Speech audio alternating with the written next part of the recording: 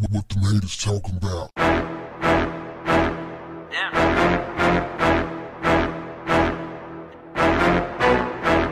What's up, family? DC police on Friday released new body cam video that shows the intense moment that an officer was kidnapped while trying to stop an armed suspect. The incident unfolded in the 700 block of Kennedy Street Northwest last Friday.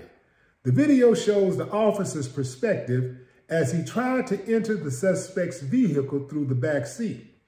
The suspect drives off with the officer still inside, advancing for about 2 to 3 blocks. In the video, the officer can be heard frantically telling the suspect, "Put the car in park." At the same time, the suspect can be heard pleading with the officer, "Please don't shoot me." The officer eventually shoots the suspect before jumping out of the car.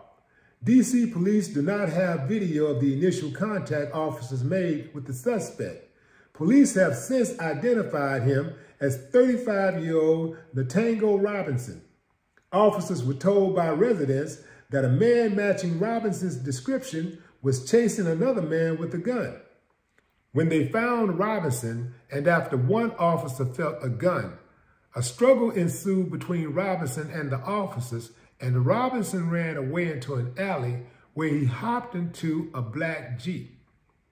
The officers ran after Robinson. They tried to get him to get out of the car to no avail. So one of the officers, this is where it really gets interesting. One of the officers decides to leap into the back seat, and Robinson drove off, prompting the cop to eventually shoot him.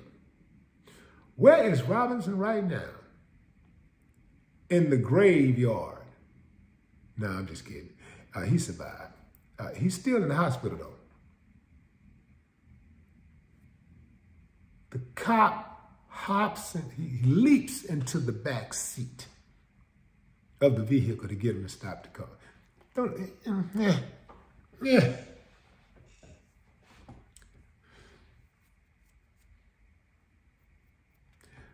Why? I don't know what dude was thinking, but based on police activity over the last several years, especially,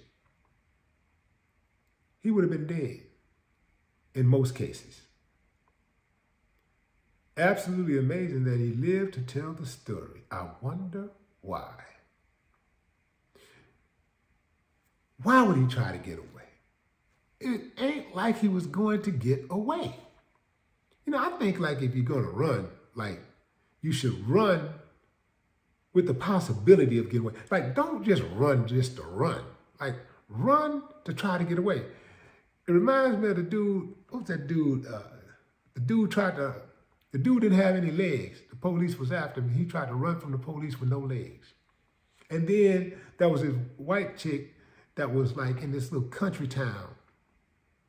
And she was on, it looked like some type of, I don't know, it looked like well, it wasn't a farm, but it was just a house with some acreage. And the police rolled up on her and tried to arrest her, and she tried to run, but she was running in slow motion, almost like back in the day. I don't know if y'all used to watch that wrestling back in the day, Jose Lothario and all them type of people. Dun, dun, dun, dun, dun, dun, dun, dun, dun, dun. It was like slow motion, real slow motion. She was like running, and the cop almost looked like the cop could have ran backwards and caught her. I mean, I feel like if you're gonna run with the possibility of getting away. Like, don't just run to run. In most cases these days, especially, you're probably gonna get your noodles knocked. The Tango better be glad they didn't turn him into mango. No more talk. What the haters talking about? Yeah.